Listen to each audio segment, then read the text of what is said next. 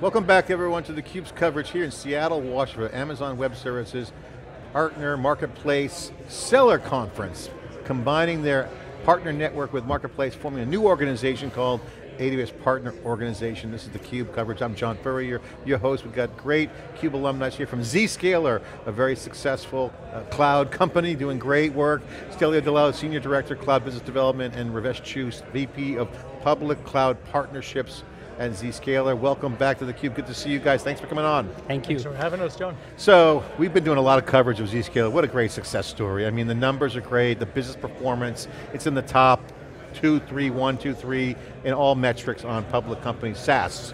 So you guys check, good job. Yes, thank you. So you guys done a good job. Now you're here selling through the marketplace. You guys are a world-class performing company in cloud SaaS. So you're in the front lines doing well. Now marketplace is a procurement front end opportunity for people to buy, hey, self-service, buy and put things together. Sounds novel, what a great concept. Very cloud-like. Yes. You guys are participating, and now sellers are coming together. The merger of the partner network with Marketplace. It feels like this is a second act for AWS to go to the next level. They got their training wheels done with partners, now they're going to the next level. What do you guys think about this? Well, I think you're right, John. I think it is very much something that is in keeping with the way AWS does business, very Amazonian, they're working back from the customer. What we're seeing is our customers, and in general, the market is gravitating towards purchase mechanisms and routes to market that just are lower friction. So in the same way that companies are going through their digital transformations now, really modernizing the way they host applications and they reach the internet, they're also modernizing on the purchasing side, which is super exciting because we're all motivated to help customers with that agility. You know, it's fun to watch, and again, I'm being really candid, and props to you guys as a company. Now everyone else is kind of following that. You could lift and shift, check, I'm doing some things. Now they go, whoa, I can really build on this. People are building their own apps for their companies, going to build their own stuff, they're going to use piece parts, they're going to put it together in a really scalable way. That's the new normal. Okay, so now they go, okay, I'm going to just buy through the market, I got purchasing power. So you guys have been a real leader with AWS. Can you share what you guys are doing in the marketplace? I think you guys are a nice example of how to execute the marketplace. Take us through, what are you guys offering there? What's the contract look like? Is it multi-pronged? What's the approach? What do customers get if they go to the marketplace for Zscaler? Yeah, so it's been a very exciting story and been very pleasing one for us with AWS Marketplace. We see a huge growth potential. There are more than 350,000 customers that are actively buying through Marketplace today. We expect that number to grow to around 1 million customers by the next, I would say, 5 to 10 years. And we want to be part of this wave. We see AWS Marketplace to be a channel where not only our resellers or our channel partners can come and transact, but also our GSIs like Accenture want to transact through this channel. We are doing a lot in terms of bringing new customers through Marketplace who want to not only close their deals, but close it in the next few hours. And that's the beauty of Marketplace, the kind of agility, the flexibility in terms of pricing that it provides to ISVs like us. If a customer wants to delay their payments by a couple of quarters, Marketplace supports that. If a customer wants to do monthly payments, Marketplace supports that. And we're seeing a lot of customers, big customers that have signed EDPs, enterprise discount plans with AWS. These are multi-year cloud commits, coming to us and saying, we can retire our EDPs with AWS if we transact your solution through AWS Marketplace. So what we have done, as of today, we have all of our products and services enabled through AWS Marketplace. What that means for customers, they can now retire their EDPs by buying Zscaler products through AWS Marketplace and return, get the full benefit of maximizing their EDP commits with AWS. So you guys are fully committed, no toe in the water as we heard, you guys are all in. Absolutely, it's exactly the way to put it. We're all in, all of our solutions are available in the marketplace. And as you mentioned, we're a SaaS provider, so we're one of the vendors in the marketplace that have SaaS solutions. So unlike a lot of, I think, customers and even the market in general associate the marketplace for historical reasons, the way it started with a lot of monthly subscriptions and kind of just dipping your toe in from a consumer perspective, whereas we're doing multi-million-dollar, multi-year SaaS contracts. So the most complicated kinds of transactions you normally associate with enterprise software, we're doing in very low friction ways. On the Zscaler side, going in, low friction. Yeah. That's right. And How we about do the customer experience? So it is primarily the customer that experiences, yeah, they're driving it, and it's because rather than traditional methods of going through paperwork, what are some of the orders, things that customers are saying about this? Because I see two benefits. Obviously the friction, it's a channel, okay, for Zscaler, let's be clear. But now you have a customer who's got a lot of Amazon, they're a trusted partner too. So why wouldn't they want to have one point of contact to kind of use their purchasing power, and you guys are okay with that? We're absolutely okay with it. The reason being we're still doing the transaction, and we can do the transaction with we're a channel first company. So that's another important distinction of how people tend to think of the marketplace. We go through channel, a lot of our transactions are with traditional channel partners, and you'd be surprised the kinds of, even the telcos, the carrier providers are starting to embrace marketplace. So from a customer perspective, it's less paperwork, less legal work. I'd love to get your reaction to something, because I think this highlights to me what we've been reporting on with theCUBE, with SuperCloud and other kind of trends that are different in a good way, kind of taking it to the next level, and that is that if you look at Zscaler SaaS is self-service, the scale, there's efficiencies. Marketplace first started out kind of as a self-service catalog, a website, click and choose. But now it's a different, he calls it a supply chain, like a CI/CD pipeline of buying software. He mentions that, and there's also services. The channel partners can come in, the GSIs, global system integrators can come in. So it's more than just a catalog now. It's kind of self-service procurement, more than it is just a catalog of buy stuff. Yes. So yeah, I feel CIOs, CISOs of today should understand what marketplace brings to the bear in terms of like different kinds of services or Zscaler solutions that they can acquire through marketplace and other ISV solutions for that matter. I feel like we are at a point after the pandemic where there'll be a lot of digital acceleration, and companies can do more in terms of not just marketplace, but also including the channel partners as part of deals. So you talked about channel conflict. AWS addressed that by bringing a program called CPPO into picture, channel partner private offers. What that does is, we are not only like bringing all our channel partners into deals, for renewals as well, they're the partner of record and they get paid alongside with the customer. So AWS does all the heavy lifting in terms of disbursements or payments to us, to the channel partner, so it's a win-win situation for all. I mean, private offers and co-sell has been very popular. It has been, and that is our bread and butter in the marketplace. Again, we do primarily 3-year contracts, and so private offers work super well. It's very nice thing for us as a vendor is it provides a great amount of flexibility. Private offer gives you a lot of optionality in terms of how the constructs of the deal, and whether or not you're working with a partner, how the partner is utilizing it as well to resell to the end user. So, we've always talked about AWS giving IT agility.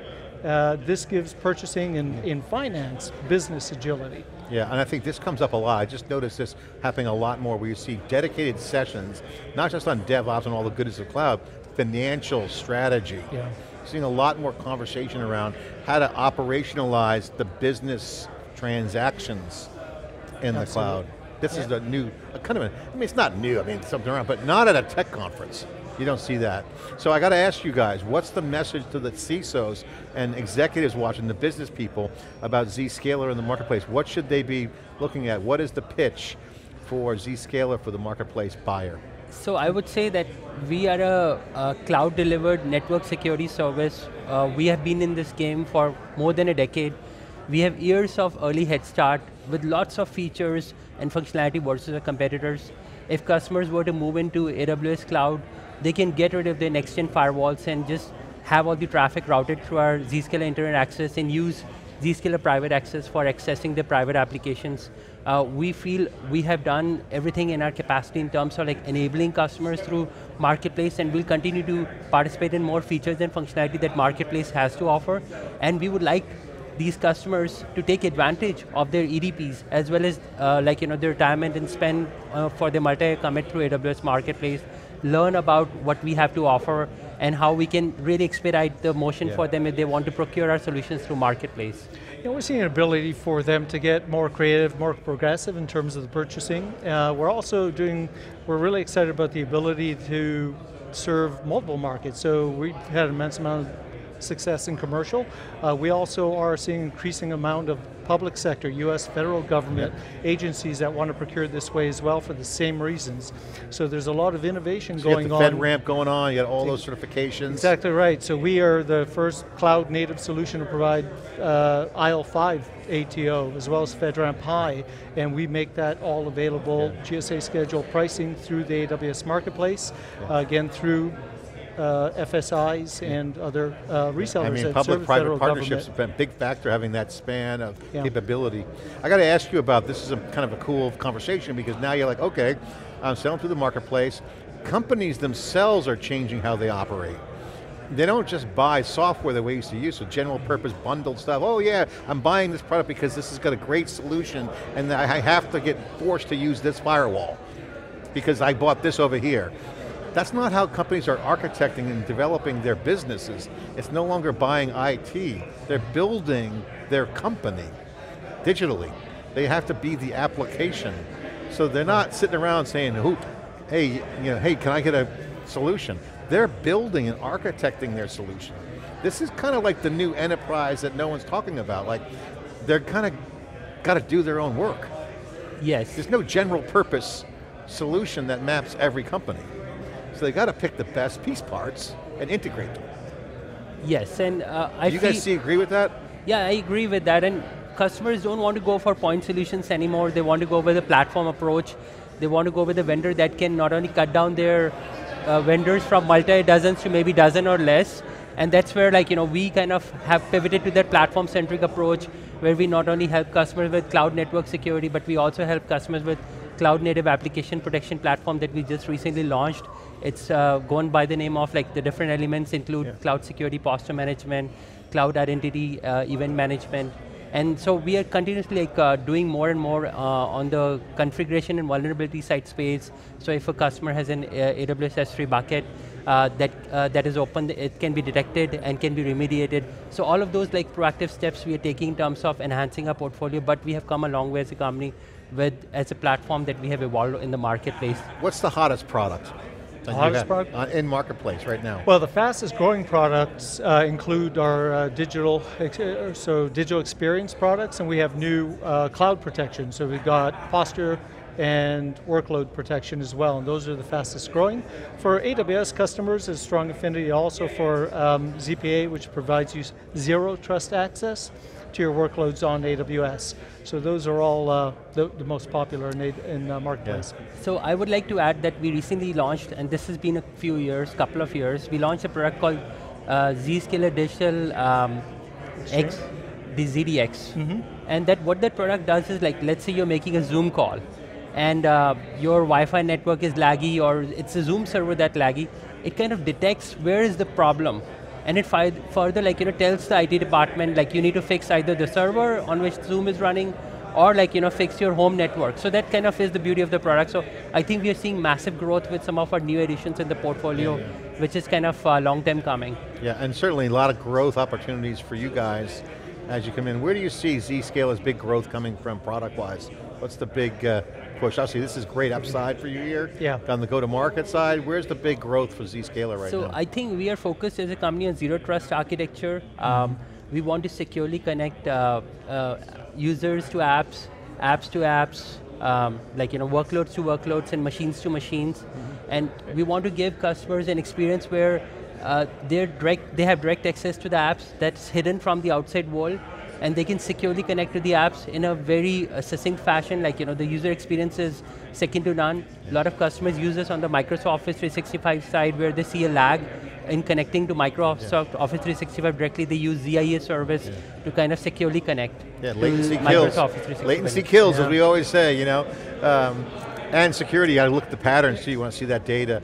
And emerging use cases, there is an immense amount of white space and upside for us as well in emerging use cases like OT, IT, 5G, IoT, federal edge government, DoD, tactical security edge, government. At the edge, absolutely. Yeah. Where's the big edge? What's the edge challenge right now? If you have to put your finger on the edge, because right now that's the hot area, we're watching that. It's going to be highly contested. It's not yet clear, it's certainly hybrid's the operating model, cloud, distributed computing. But Edge has got unique things that you can't really point to on premises. That's the same. It's like highly dynamic. You need high bandwidth, low latency, compute at the edge. The data has to be processed right there. What's the big thing with the edge right now? Well, so that's probably an emerging answer. I mean, we're working with our customers. They're inventing, and they're kind of finding the use cases for those edge. Yeah. But one of the good things about Zscaler is that we are able to, we've got low latency at the edge. Yeah. We're able to work as a computer at the edge. We work on outposts, snowball, snow cone, the snow devices. So we can be wherever our customers need us. Mobile devices. There are a lot of applications where we've got to be either on embedded devices, on tractors. Yeah. Providing security for those IoT devices. Yeah. So we're pretty comfortable with where we are. That's why you guys are financially doing so well, performance-wise. I got to ask you though, because I think that brings up the great point. This is why I like the marketplace. If I'm a customer, the edge is highly dynamic. It's changing all the time. Right. I don't want to wait to buy something. If I got my solution architects on a product, I need to know I'm going to have zero trust built in. I need to push the button on Zscaler. I don't want to wait. So how does the procurement side impact? What have you guys seen? Share your thoughts on how marketplace is working from the procurement standpoint, because it seems to me to be fast. Is that right, or is it still slow on their side, on the buyer side? Because this to me would be a benefit to developers if we said, hey, the procurement can just go really fast. I don't want to go through a bunch of PO approvals or slow meetings. It can't be. That manifests itself in several ways, John. It can be, for instance, somebody wants to do a POC, and traditionally it could take any amount of time to get budget approval, take it through. What if you had pre-approved cloud budget and that was spent primarily through AWS Marketplace because it's consolidated on your AWS invoice? The ability to purchase a POC on the marketplace could be done literally within minutes of the decision being made to go forward with it. So that's kind of a front end, early stage use case.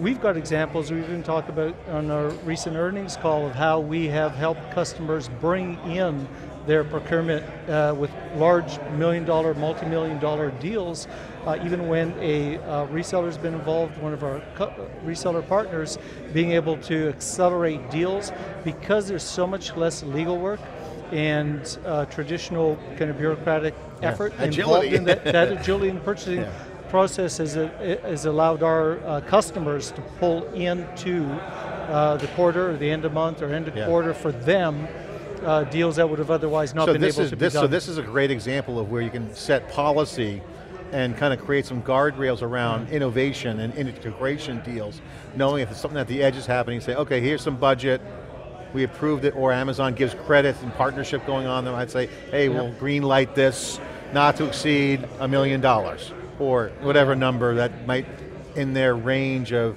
and then let people have the freedom to execute. You're absolutely right. So from the purchasing side, it does give them that agility. It eliminates a lot of the processes that would push out a purchase in actual execution past when the business decision is made. And quite frankly, to be honest, AWS has been very accommodative. They're a great partner. They've invested a lot in marketplace programs to help customers do the right thing and do it more quickly, as well as vendors like us to help our customers make the decisions. Rising tide floats all boats, and you guys are a great example of an independent company, highly successful on your own. Yep. Certainly the numbers are clear. Wall Street loves Zscaler, and economics are great. Our customer CSAT numbers are off the hook as well. Customers are great, and now you got the marketplace. Again, this is a new normal, a new kind of ecosystem is developing where it's not like the old monolithic ecosystems. The value creation and extraction is happening differently now. It's kind of interesting. Yes, and I feel we have a long way to go, but what I can tell you is that Zscaler is in this for the long run. We are seeing some of the competitors erupt in the space as well, but they have a long way to go. Yeah. What we have built requires years worth of R&D and features and thousands of customers' use cases, which kind of lead to something what Zscaler has come up with today. What we have is very unique and is going to continuously be an innovation in the market in the years to come in terms of being more cloud savvy or more cloud focused or more cloud native than what the market has seen so far in the form of next-gen firewalls. And I know you guys got a lot of AI work. We've had many conversations with Howie over there, great stuff, and really appreciate you guys participating in our Super Cloud event we had, and we'll see more of that where we're talking about the next generation clouds, really enabling that new disruptive, open, spanning capabilities across multiple environments to run cloud native modern applications at scale and secure. Appreciate your time to come on theCUBE. Thank you. Much. Thank you. Thanks for having us. Really appreciate it. Zscaler, a leading company here on theCUBE, talking about their relationship with Marketplace as they continue to grow and succeed as technology goes to the next level in the cloud. Of course, theCUBE's covering it here in Seattle. I'm John Furrier, your host. Thanks for watching.